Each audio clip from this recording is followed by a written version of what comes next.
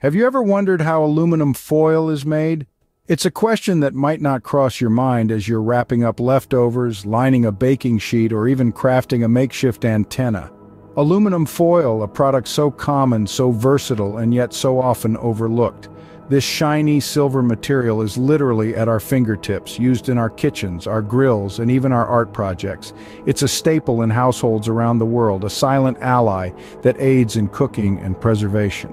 Aluminum foil has even found its way to outer space, used in the insulation of spacecraft.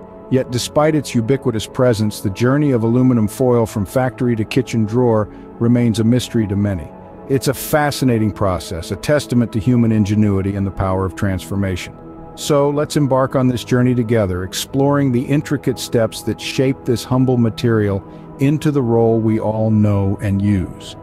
But have you ever stopped to think about how this versatile material comes to be? It all starts with a naturally occurring mineral called bauxite.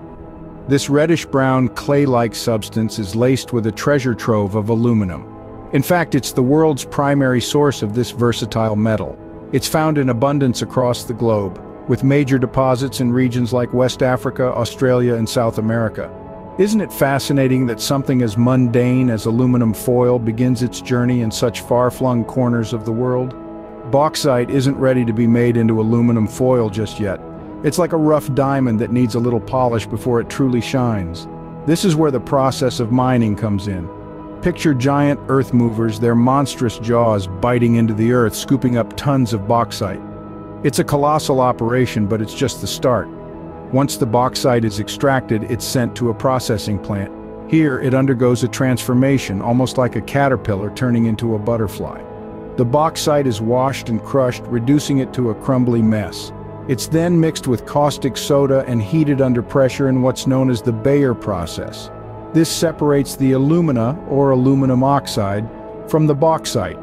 The residue, known as red mud, is discarded, leaving us with a fine white powder, alumina. Alumina might not look like much, but it's the key to unlocking aluminum's potential. It's like a gatekeeper, guarding the secret of aluminum's strength and versatility.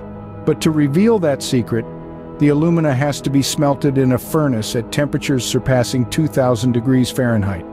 This intense heat breaks down the alumina, releasing pure aluminum, but that's a story for another scene. For now, let's just appreciate the journey that our aluminum has taken so far.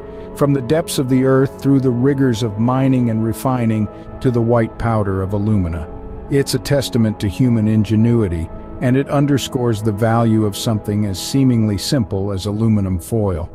Now that we have our alumina, we are one step closer to creating our aluminum foil. From a white powder to shiny metal, how does that happen, you might wonder? Well, it's all thanks to a fascinating process known as the Hall-Héroult process. This process, named after its inventors, American chemist Charles Hall and Frenchman Paul Héroult, is the primary method used to extract aluminum from its ore, alumina. Alumina, the white powder we mentioned earlier, is not naturally occurring. It's derived from a mineral called bauxite. After going through a series of chemical reactions, we get this white powder, which is essentially aluminum oxide. But we are not interested in the oxide part, so we need to remove it to get our pure aluminum. This is where the Hall-Héroult process comes into play. The process starts with the alumina being dissolved in a substance called molten cryolite. Cryolite is a rare mineral, but don't worry, we can also create it synthetically. The purpose of the cryolite is to lower the melting point of the alumina, making it easier to work with. Once the alumina is fully dissolved, it's time to apply a powerful electric current. This is done through large carbon electrodes that are dipped into the molten solution. The electricity breaks the bond between the aluminum and oxygen atoms in the alumina. The oxygen reacts with the carbon electrodes to form carbon dioxide, which is released as a gas. The pure aluminum, now free of oxygen, settles at the bottom of the container due to its higher density. This liquid aluminum is then siphoned off and cooled, transforming it from a molten state to a solid one. And voila! We have our shiny, malleable metal ready to be rolled into aluminum foil, soda cans, or whatever else we may need. So through the magic of chemistry and electricity, we've gone from a humble bauxite rock to a white powder, and finally to the shiny, lightweight metal we all know and love. With this process, we have transformed our white powder into shiny, malleable aluminum. So we have our aluminum, but how do we get it so thin and flexible? Well, the answer lies in a process that's as intriguing as it is meticulous. The aluminum, once it's been made, is not quite ready to be packed into your kitchen drawer just yet.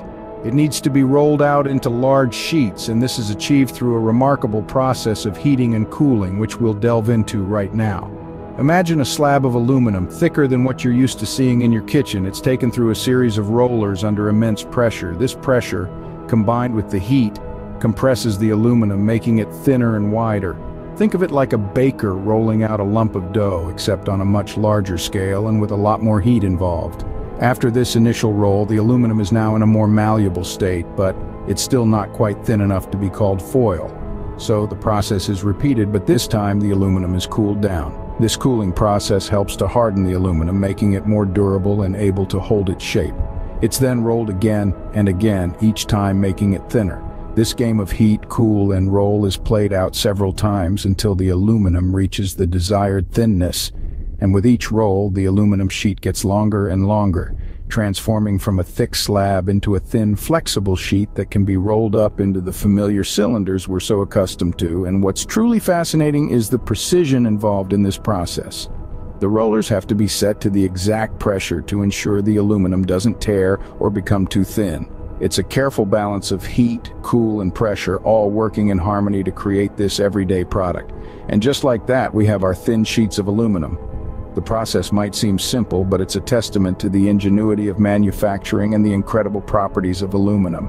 The next time you pull out a sheet of aluminum foil, take a moment to appreciate the journey it's been on to get to your kitchen.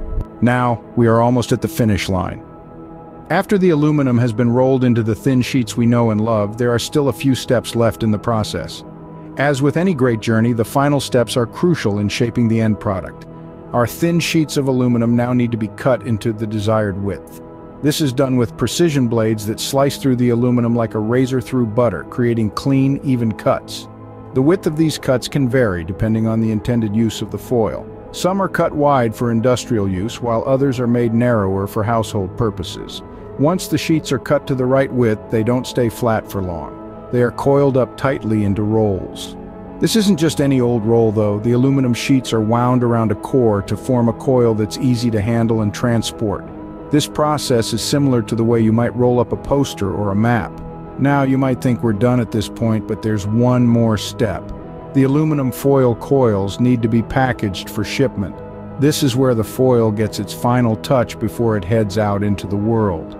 The coils are wrapped in a protective packaging to shield them from any damage during transit.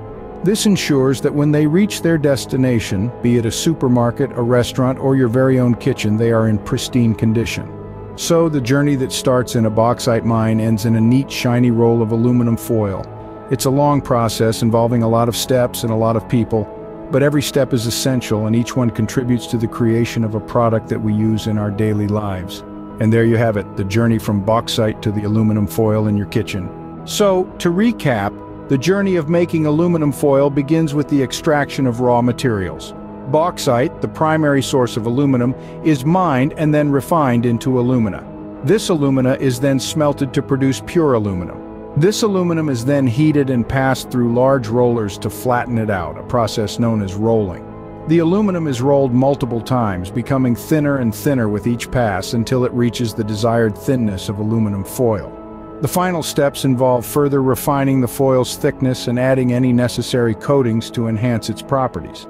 The foil is then cut into the desired widths, rolled onto cardboard tubes and packaged for distribution. Next time you reach for that roll of aluminum foil, take a moment to appreciate the journey it's been on. Thanks for watching.